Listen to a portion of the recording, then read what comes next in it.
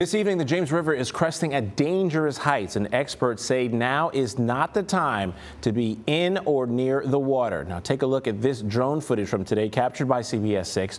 Rescue officials say anytime the James rises by another foot, you should think of it as a completely different river. We told you yesterday that Richmond City leaders activated the flood wall in Shockoe Bottom, which hasn't been done in more than 20 years. Several overlooks are also closed to the public today.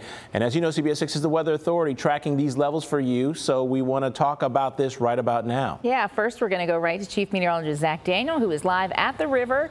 And Zach, you are standing in what should be a road right now, right? Yeah, this is Riverside Drive. This is normally a place that on a Friday evening with a gorgeous setting behind me, you'd have people strolling up and down the road with their dogs, maybe going for a bike ride or a run.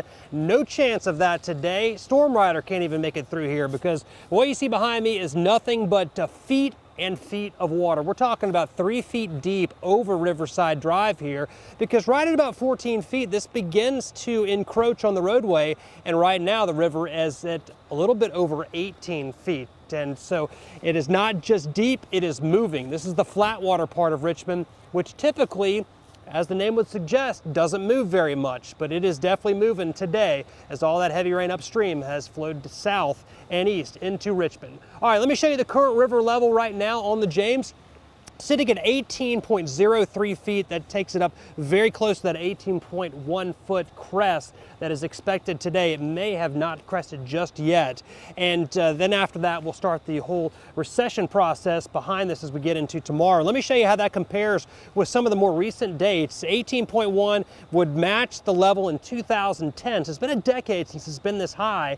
And it's really been a long time, 27 or 24 years since it's actually been significantly higher. Back in 2003, it was a little bit higher than this by about 6 inches, but you got to go back to get a couple feet higher than this, back to 1996 when it was way up there. So it's an impressive sight. Come on down and check it out, but do so from a safe distance.